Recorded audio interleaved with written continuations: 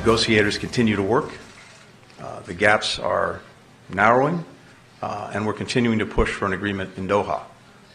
There's still difficult work to get there, but I continue to believe it's possible. That was U.S. Secretary of State Antony Blinken on his sixth trip to the Middle East since the October 7th Hamas attack in Israel. Blinken met with Israeli Prime Minister Benjamin Netanyahu as efforts to implement a ceasefire in Gaza crumbles. The United Nations Security Council voted Friday morning to pause the fighting, but the resolution ultimately failed. The U.S. proposed language urging an immediate ceasefire tied to a hostage release, but China and Russia vetoed the resolution. 11 voted in favor, 3 voted against, and 1 abstained. Meanwhile, the World Health Organization warns about a generation in peril as Gaza is on the brink of all-out famine. So it does seem to me to be too little too late for the United States to be pursuing this. It's a little bit concerning hearing the U.S. ambassador say things like China and Russia vetoed this resolution because they simply didn't want to vote for a resolution that was penned by the United States. I think that's tough talk coming from the country that vetoed the 2 prior immediate ceasefire resolutions.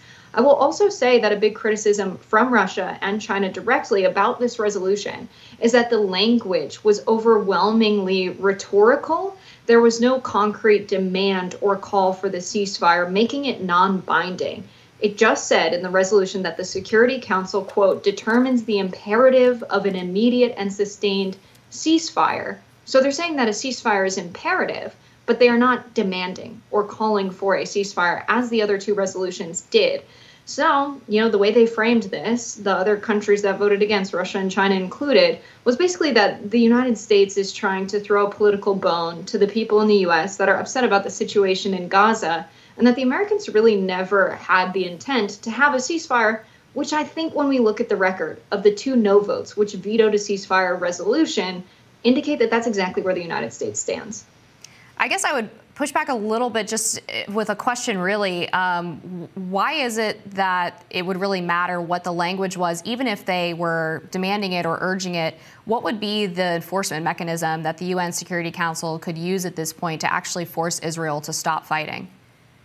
There could be a world where if there was a demand or call for a ceasefire and there was not one, that the member nations of the United Nations could send peacekeeping troops there. It would allow the United Nations to get involved if the parties don't comply. It's pretty obvious that, the United States, based on how much weapons they're sending to Israel, to me, that they don't want that to be the situation. They want Israel to be able to continue their ground offensive in Rafah. They want Israel to continue to control the Gaza Strip, to have the IDF be able to dictate where the United States sends aid.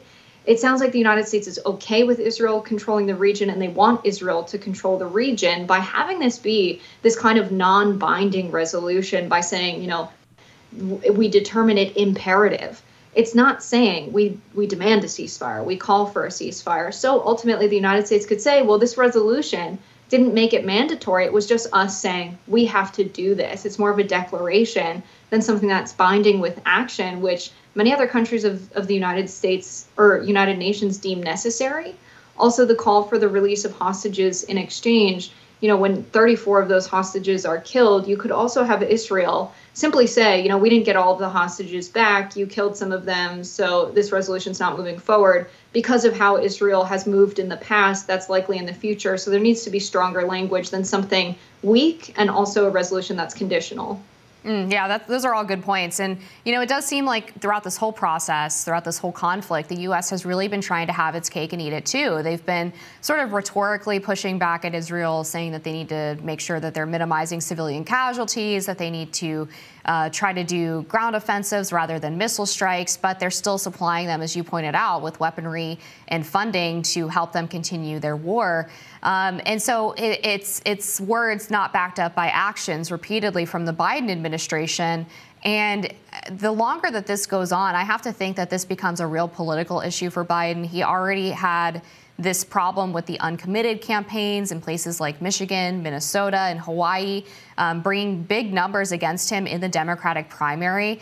I have to think that, again, the longer this goes on, the more there's sort of this equivocation to try to give some air to both pro-Israel and pro-Palestinian sides of the Democratic Party, that it seems less likely those uncommitted voters are going to come home come November. Yeah, absolutely. I think there are so many people that see how the Biden administration has handled the situation in Gaza, and even people that think a Biden presidency would be better than a Trump presidency for people in America. He's more pro-worker in many cases than Trump has been. There's that draw there. But to see Biden repeatedly, have money being sent over to Israel and circumventing Congress to send money for arms and sending arms directly to Israel, it feels like he is responsible for this genocide in part, right? He's not Netanyahu, but he is responsible for sending the weapons that were used to kill so many people, over 30,000 in Gaza. And I think people have a very hard time casting a ballot for someone who has done that. And a lot of people say, well, that means you're casting a ballot for Trump, essentially. And I think many people don't see our political system that way. They don't see that, voting for a third party candidate, that not showing up is a vote for Donald Trump. And I think that kind of thinking, that kind of voter shame just, reinforces this idea that this is not a party that's interested in representing the people, even when you have time and time again polling show where the country stands on Gaza and the administration going in another direction. And so it feels undemocratic how he's handling it. And to just expect votes to be there because they were there in 2020 has been a huge mistake of the Democratic Party. And Joe Biden, Gaza could very well cost Biden the election. You pointed out as well that he's doing this without congressional approval, which is a great point because we see Speaker Mike Johnson intentionally not bringing forward a defense spending package that would include additional aid to both Ukraine and Israel. The Congress just approved this $1.2 billion spending bill. From my understanding, it doesn't include that foreign aid in it. It does say that it does not have any aid for the UNRWA because of the suspension over claims that they had members of its group involved in the October 7th attacks. But this additional package for foreign aid is still lingering. And also just to point out a little bit of breaking news that Marjorie Taylor Greene has now filed a motion to vacate the speakership against Mike Johnson because of him pushing this spending bill through. But he's staying firm, it looks like, on not allowing the Israel aid to go through. And yet Biden is continuing to push weapons to Israel.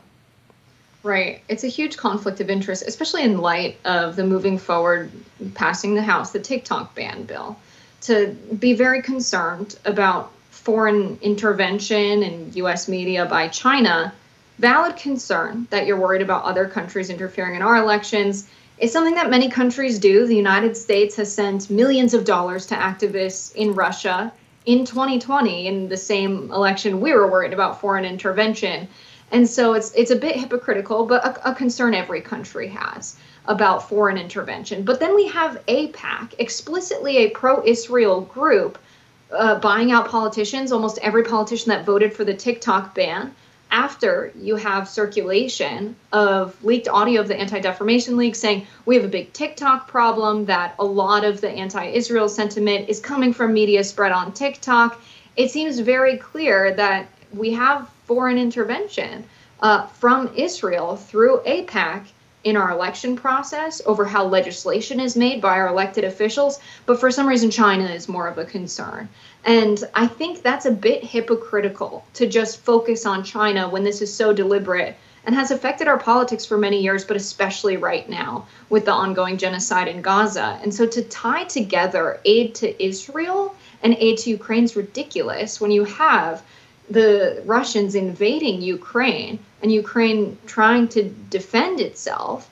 And then in the situation of Israel, you have Israel moving through Gaza and taking land and saying they refuse to give the Palestinians a state post-war. You have opposite situations. To say that the aid for both should come together and we should do it both at once is almost like tacking on Israel when many people sympathize with Ukraine. They say this is a bad situation for the Ukrainian people, but many people critical of Israel. Tying this legislation together just to get it passed because there's such a pro-Israel agenda in part by AIPAC's funding it feels like our democracy is entirely broken when you look at these spending bills.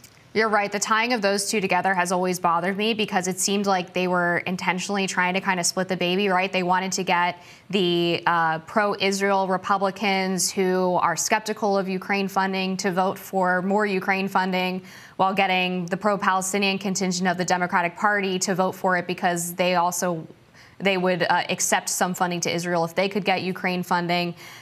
It just seemed like a very shady way of them trying to do this coalition building from two factions that really functionally couldn't be more different and who had different reasonings for why they wanted aid to one and not to the other. My position would be bring them both up for a vote and reject both of them, but I doubt that that's going to happen. We're going to be back with more Rising after this.